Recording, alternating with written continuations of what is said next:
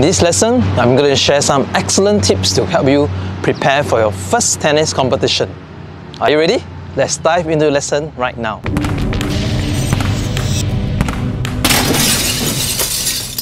This video is more for beginning tennis players who has been learning tennis for a while and wanting to compete in tennis. If you have been playing in competitions, you may find these tips useful as well. The first tip that I have for you is to know the rules and scoring of the tennis game. Now, if you are in your tennis competition and you find yourself unfamiliar with the point system or the rules of the game, you may end up very frustrated when you have to check with your opponent or argue the line calls against the opponent. I remember last year when I brought my son to his first ever competition, he was still a bit unsure of the scoring system.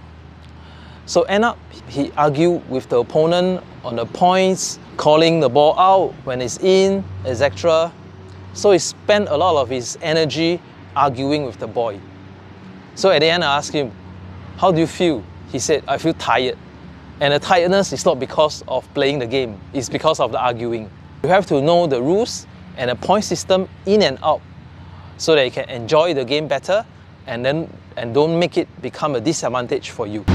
The next tip is to clock some matches before your competition.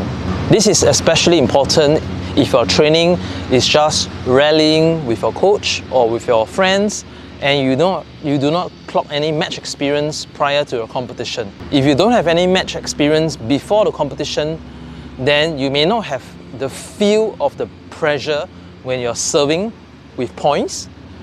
Alright, you may not know how to cope when you're down or when you're leading in the game. So this tip is super important. Clock some matches before your competition. The next tip is to try to get used to playing on different conditions. If your match is at 3 p.m, then you may want to try to play on a sunny day, let's say 3 p.m.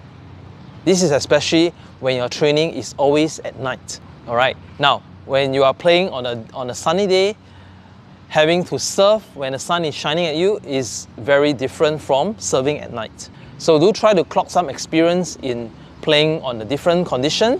Even the surface that you're playing on, if you have access to the competition venue, do try to go there and play for one session or two sessions. Get used to the surface, experience whether is it a fast court or a slower court, because the surface will affect the bounce of the ball.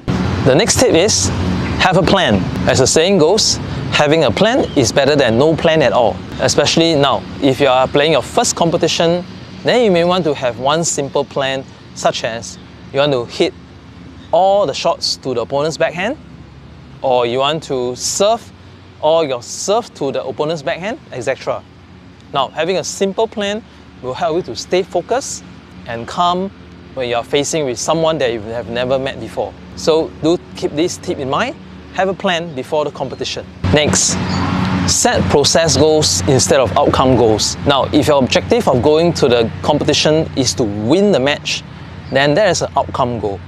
And sometimes you cannot control the outcome. However, if you set some process goals for your match, then you may end up enjoying the game even more.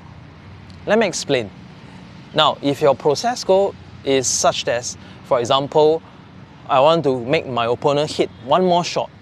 Okay, I'm going to put the ball to the opponent so that I can hit one more shot against me. Or I tell myself, in this match, I'm going to serve no more than 5 double faults. Alright, now when you set such processes in your match, then it's something that you can control and it's something that you can learn from it. Alright, if your goal is simply just to win the match, and then there's not much learning point after you play the game.